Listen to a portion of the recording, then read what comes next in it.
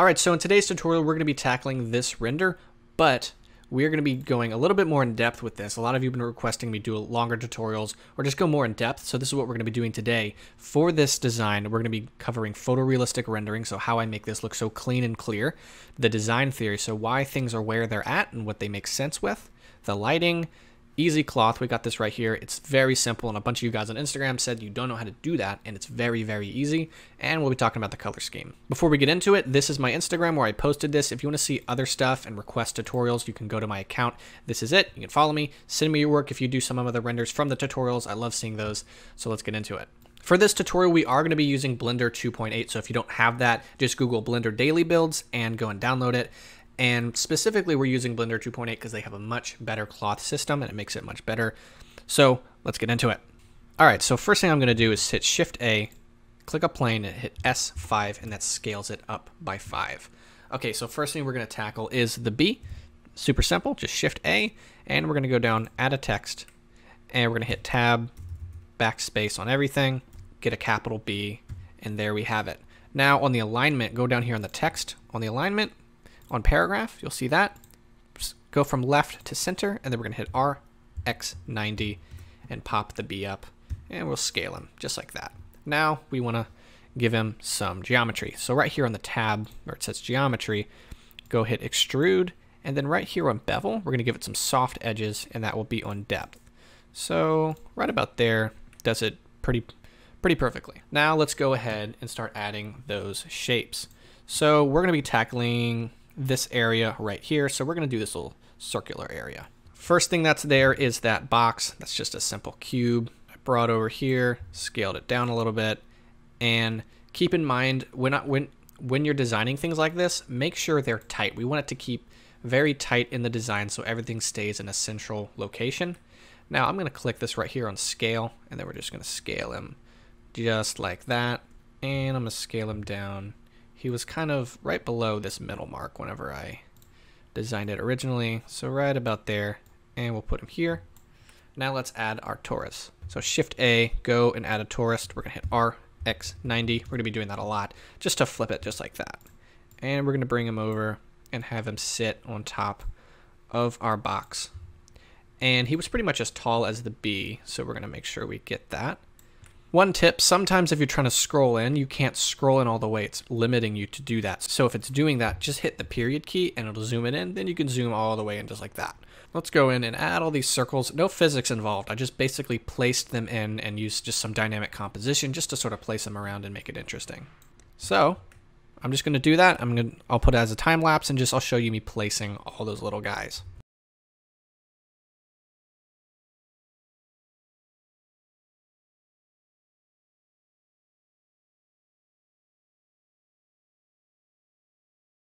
Here we have it. We have this just interesting area where all the balls are pressing against each other and things like that. All right, now I want to pause and talk about the design theory for this.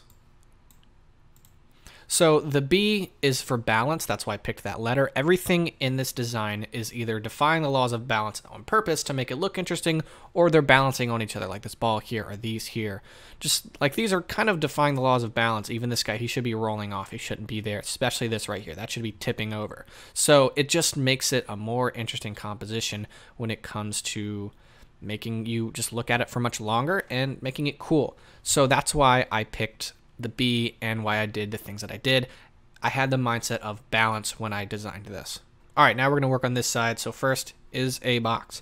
So I'm just going to take this guy and duplicate him, and I'm going to stretch him just like that so we can get our box back. I believe it was just a regular box that I rotated. All right, now let's get these little tire looking things. They're really cool and they were fun to make, and it's not with a torus. It is with a curve, a circle curve. So I'm going to RX90 on this circle curve. We're going to bring him over here, scale him down, and bring him up. Kind of like that. All right, now let's go over to the curve settings, over to geometry, go to extrude. So that's going to be how thick our tire is. And then go to the modifiers and add a solidify. Just like that. I'm going to take it off of shade flat. And we got our thickness just like that. So that's the inside of our tire.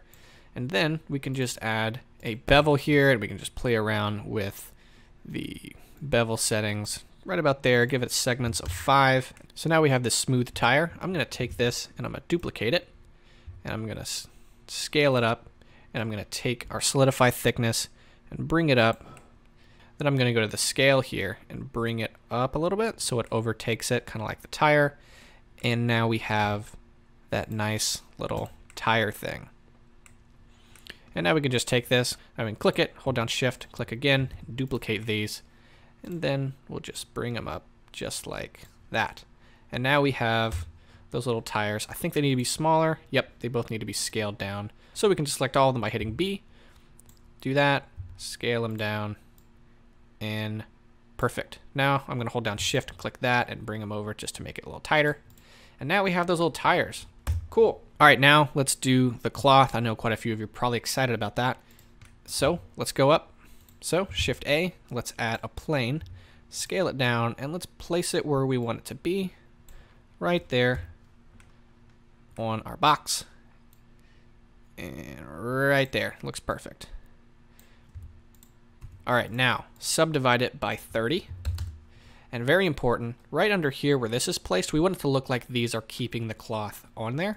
So if we hit Z and go to wireframe view, we can see the vertices.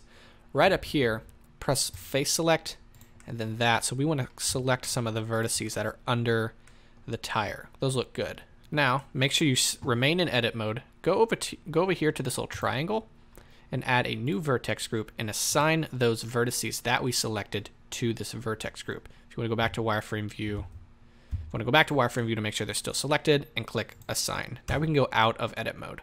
So now let's make it a cloth. So make sure this is selected. Go over here to the physics tab and select cloth. And then now you've made it a cloth. Now if you just press play, it just drops. And that's because this needs to be a collision object and we need to activate that vertex group. So in the cloth, go down here to shape, pin group, click that, and now you can see it working. But again, it's not reacting to this cube. We need to make that a collision object. So click on physics again, click collision, and that's all you got to do. Now, there you go, we got cloth. Problem is we need to add some more subdivision. So we just add a subdivision surface, and then when we press play, bam, we have some pretty nice cloth, and you can up the subsurf, and there you go. You got some good cloth. Now we need to add our background. So hit our plane here, Shift D, RX90, and we'll bring it back just like that. And then we'll take this, duplicate it again, scale it down, and we'll make it our background. And the reason why we're doing this is to bring emphasis to this area, and we're going to make it a very bright color. As you can see, I did here.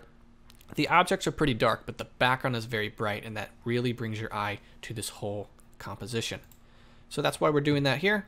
I'm just going to go to scale them down a little bit, and looks perfect. All right, now let's get into lighting, and it's a simple 3-point lighting setup. So one shooting here, one from down, and then one shooting this way. Now this is very soft lighting. It's pretty good studio lighting, and the best way to do that is with area lights, pretty big area lights. So we're gonna do that. Shift A, go down to light, and we're gonna add an area light. I pretty much only use area lights. I almost never use the sunlight or the point lights. Only time I use point lights if I'm doing a more abstract render, and lighting just needs to go everywhere. But for this stuff, directional, in my opinion, should always be a point light. They just look the best. Now if I hit render, we already have some pretty good studio lighting. It's nice and soft, but everything's white, so it looks brighter than it really is.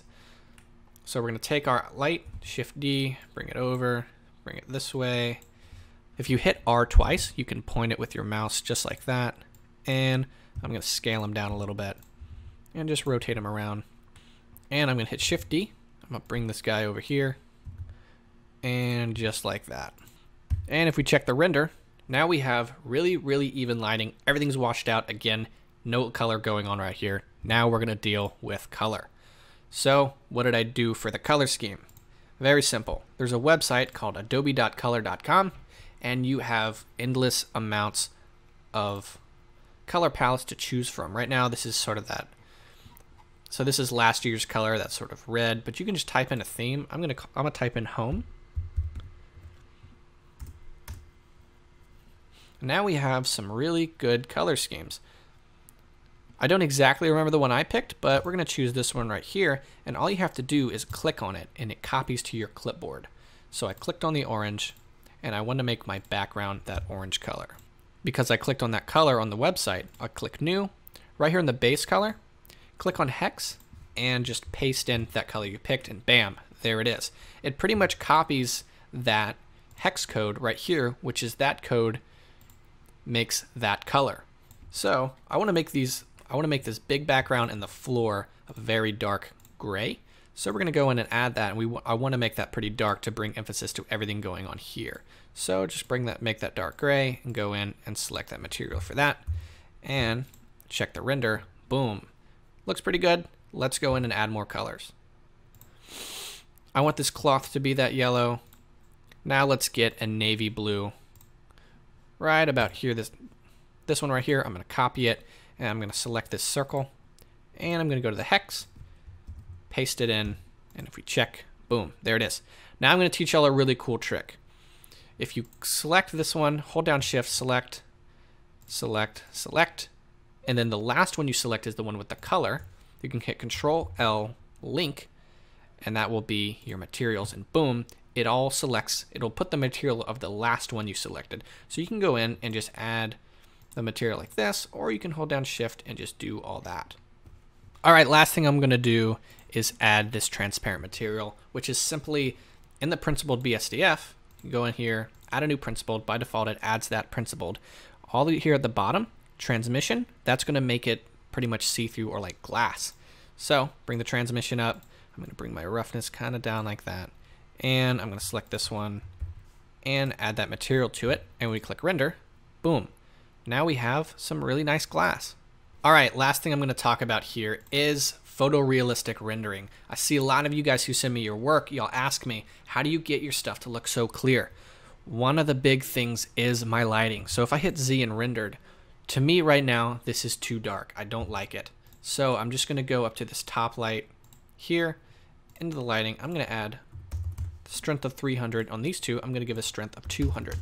Don't be afraid to blow out your scenes. That means so that when it gets blowed out, you know it's too bright and you can bring it down, but having a render that's too dark is just not good in any case. One of the things I think happens a lot is people's materials are too bright.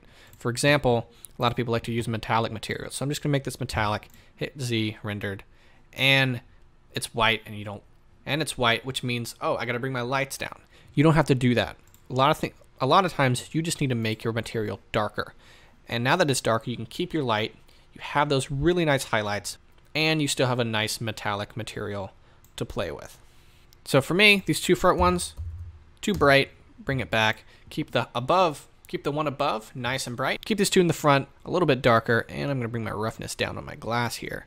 And there you go. You have a really cool abstract design, very simple. I would even make things even tighter. I'd bring this in, bring things up, move it around, and this is the part where you can go in and be creative and do what you think looks better and just keeping things tight and nice. So I'm going to go do that, and then I'm going to show you what the final render looks like. All right, last thing about photorealistic rendering, it's your sample count. Even if you have a bad computer, you just need to wait on the render. So for me, I think 200 samples is good for me, and then also adding some denoising. So I just keep it at the default settings for this, and then keep it at a render 200 samples. If you have a really bright render like this, then you can keep a lower sample rate. If it's a pretty dark render, then it's going to be very noisy, so you need to up your samples. So this is pretty good for me. I'm going to go up here and render image. Okay, so this is the final render I did. Very clean. It looks good. I'm really happy with it. On this one, I added more bevel on this, especially these. I added more bevel on the tires. And of course, this is an orange. These are just slightly different colors. I didn't use the exact same palette. But again, I went back and added some darker stuff, fixed the lighting, moved the lights around, and that's completely up to you. Obviously, there's some things missing like this. It's super simple to figure out. Just place around the circles, have some fun with that. And there you go. I hope you enjoyed the tutorial.